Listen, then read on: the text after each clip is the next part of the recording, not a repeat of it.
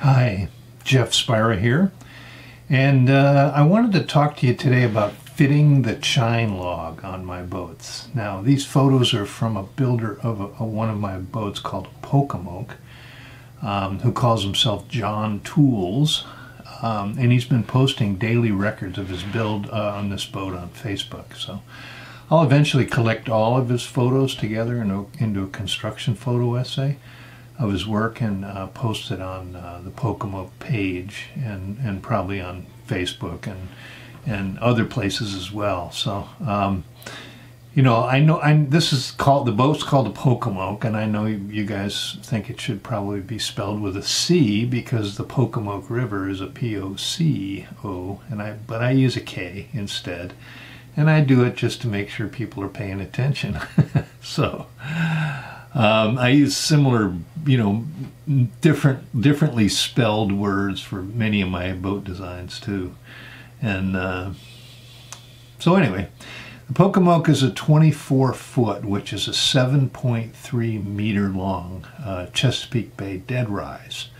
It's a little bit under 8.5 feet wide, which is 2.6 meters, which is the maximum allowable towing width of boats on a trailer.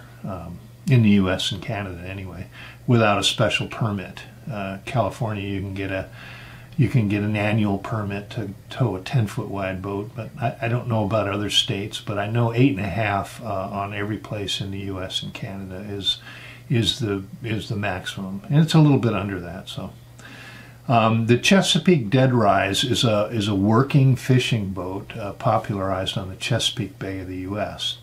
The Chesapeake's a big, huge open bay in the mid-Atlantic area, encompassing the states of Virginia, Maryland, and Delaware. It's the largest estuary in the U.S.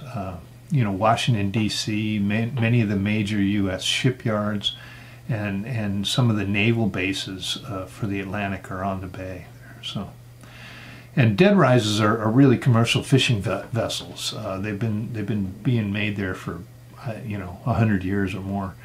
They have a sharp entry with a very deep V in the bow, and to handle the choppy waters of the bay. But they have a very shallow V at the transom, so it makes it a very, very stable boat and one that can handle shallower water and lots of load. So for a modern day boat builder, a boat user, they're sturdy, rugged boats, and they're ideal for cruising and personal boat use.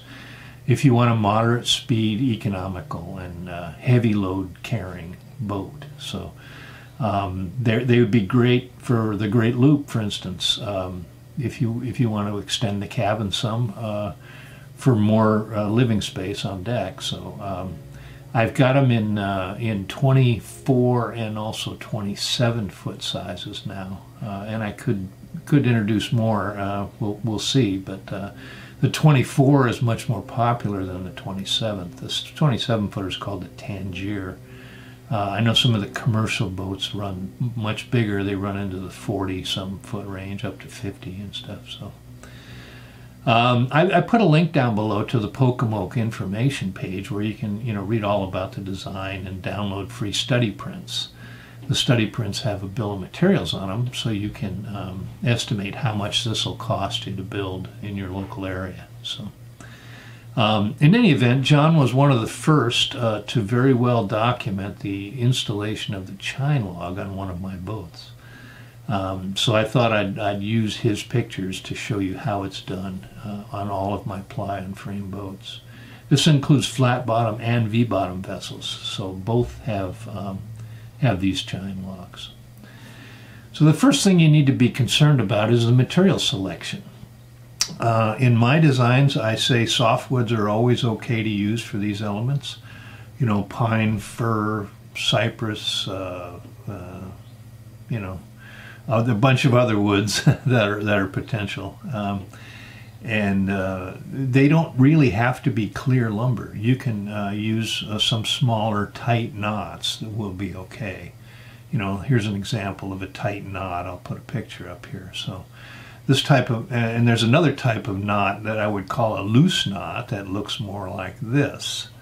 And a loose knot would probably not be acceptable in the chine log because it would take away too much of the stability or the strength of the piece of wood. So, but you can, the material does not need to be full length. You don't need to get one long piece to do this, and in most cases you can splice together shorter pieces. So if you have a loose knot near one end, or even in the middle of a nice piece of lumber that you want to use, you can cut it out and then splice the two pieces back together.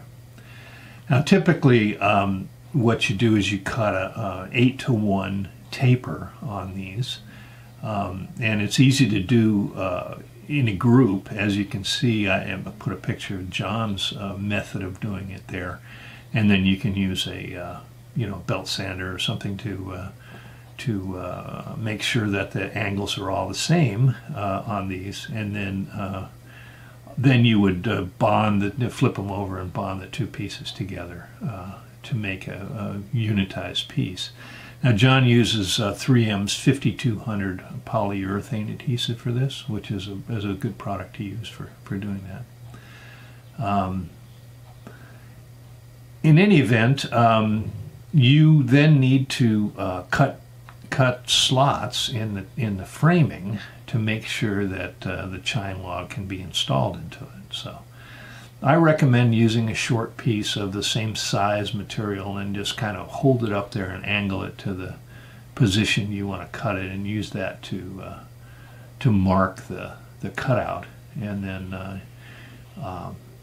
then here John shows you how to, I mean, it's a little bit fast, but he shows you how to use a saw and a sander to approximate the cut in the right the right angle that you would need for the boat. So let's take a look at this video.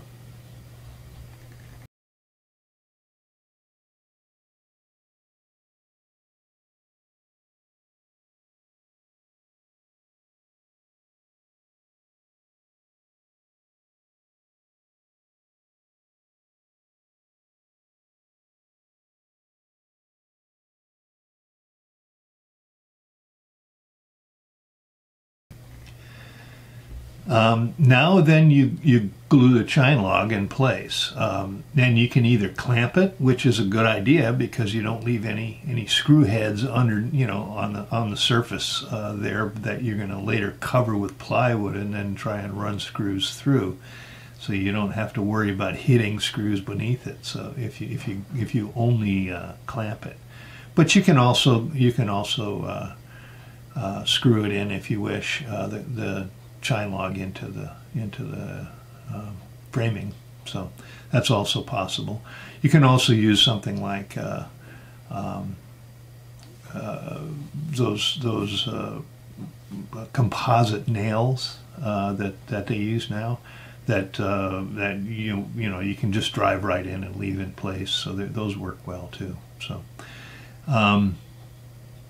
Now, I also get a lot of questions about how to do the bow. How do you fit the chine log up in the bow? Well, there's a lot of builders do it a lot of different ways, and I've seen a lot of pictures of different methods of doing that, and they all seem to work just fine. I never had anyone complain that the plywood peeled off or anything like that. So, but the way John did it, it was the way I kind of intended it when I originally designed these boats, and that was is that the stem is going to get sharpened to the entry angle, the V entry angle of the bow, and so what John did here was he marked the center line, and then he notched in the chine log so that it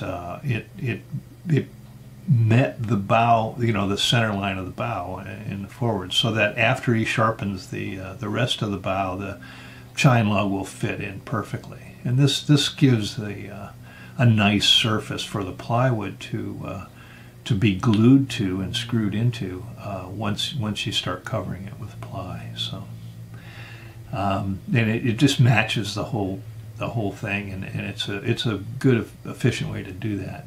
typically what will happen is that you put ply on one side and then you trim it and then the ply on the other side comes over the first line of ply. So you'll see that, and as you build the boat, you'll figure that out as you hold those pieces of wood in your hand. So. Okay, well, that's the story of putting on Chine logs. Hope you enjoyed it.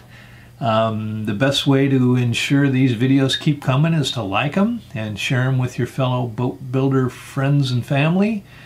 And of course, subscribe and ring the bell. So thank you for watching, and we'll see you again soon.